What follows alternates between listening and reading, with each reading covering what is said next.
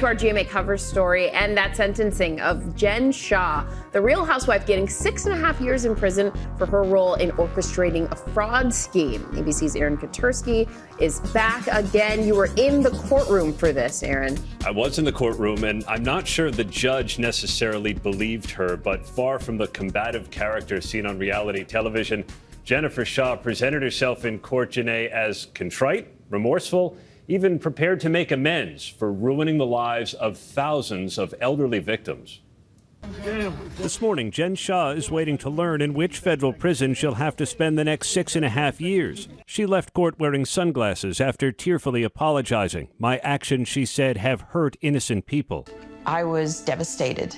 I was so ashamed because I thought I was a smarter person than that. Shah played a leading role in a long-running telemarketing fraud that convinced elderly, vulnerable women to buy services that serve no purpose. Victims lost everything. She made millions. People are wondering, how'd you get so rich? I mean, I run a lot of different companies and businesses. On The Real Housewives of Salt Lake City, Shah can seem abrasive. Do you know how scared I am? Or dismissive. The only thing I'm guilty of is being Shah-mazing. In court, Shah said her signature tagline was written for her. Reality TV, she said, has nothing to do with reality. The harm victims said they suffered from Shah's telemarketing fraud, though, was all too real. Their lives, prosecutors said, have turned upside down.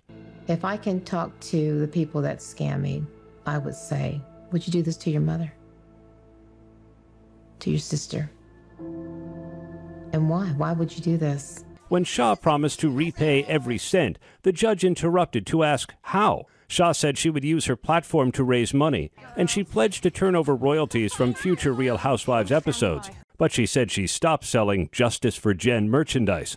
Proceeds from earlier sales she pledged to save for victims. Shah is on the hook for more than $6 million in restitution, another $6.5 million in forfeiture. Plus, she has to give up all the luxury goods she bought with other people's money. She must report to prison by mid-February. And Janae, she wants to go to a minimum security prison in Bryan, Texas, same place Elizabeth Holmes of Theranos fame wants to spend her prison time. Janae.